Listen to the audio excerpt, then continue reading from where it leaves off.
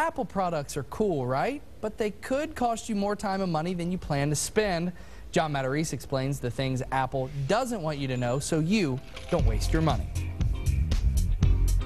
Think the Apple Store is crowded these days? You've seen nothing yet. Wait till this fall's release of the new iPhone and possibly a smaller iPad. But while consumers flock to all things Apple, there are some things the company doesn't really tell you.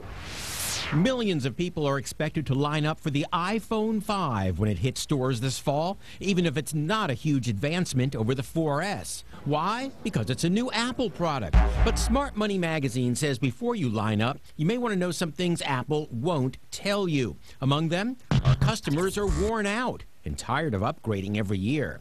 Some free apps charge money for in-app purchases. And we're getting in the way of dinner and church and romance. That's because many people check their iPhones during dinner and immediately after intimacy, replacing the old cigarette.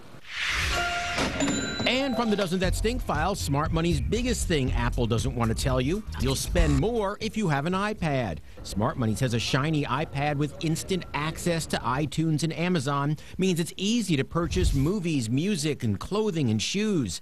You may say, doesn't that stink? If your credit card bill starts going up a couple of $100s a month once you get an iPad.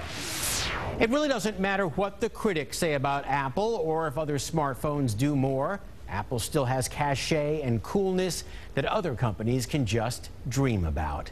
As always, don't waste your money. I'm John Matarese, 9 News.